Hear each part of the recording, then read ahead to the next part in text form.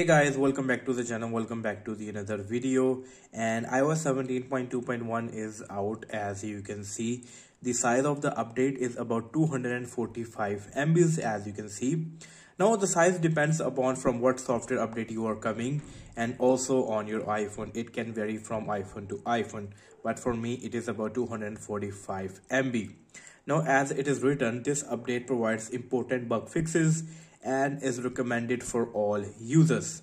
Well, very first thing, how you can download this software update is very simple. What you need to do is simply go to settings, go to general over here, as you can see, go to software update, and over here you will see the update just like this one, as you can see over here. Now if I go to the link over here, Apple didn't mention anything about this software update over here. The latest version of iOS is 17.2.1 and iPad OS is 17.2. This is just written over here. If I go a bit down, the page is still loading, as you can see. Let me load this page once again. It may take a couple of seconds. The page is not loading properly. I don't know why.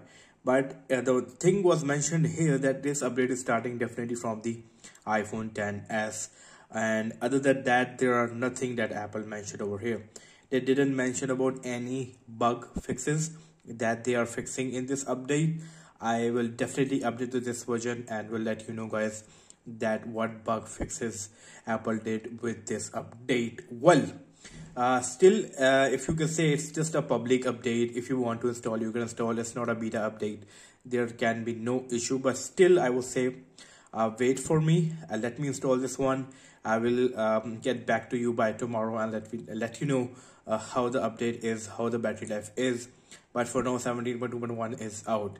Now, talking about the bugs, in my previous video I talked about WhatsApp bug. The WhatsApp bug is really annoying. I cannot listen to voice notes by bringing my phone near to my ears. That is not still working. Also, the keyboard, the emoji button in the WhatsApp is really annoying. It doesn't work properly. I have to tap it again and again and again. I did talk about that in my couple of videos previously. So yeah, in WhatsApp there are a couple of really annoying bugs after coming to the iOS 17, and they are still there even with the 17.2. I hope that they may get fixed in the 17.2.1. But this video is just an announcement video that iOS 17.2.1 is out. If you want to install, you can definitely install. But now I'm going to install this update, and by tomorrow I will come up with another video in which I will talk about the battery life of the 17.2.1, and I will also tell that what bugs are being fixed and should you update or not. Well, that is for tomorrow's video. Well, that's it from this video. I hope you like this video. If you did, give this video a big thumbs up. Do like and share this video, subscribe to my channel, and I will see you in my next video. Until that, take care. Peace out.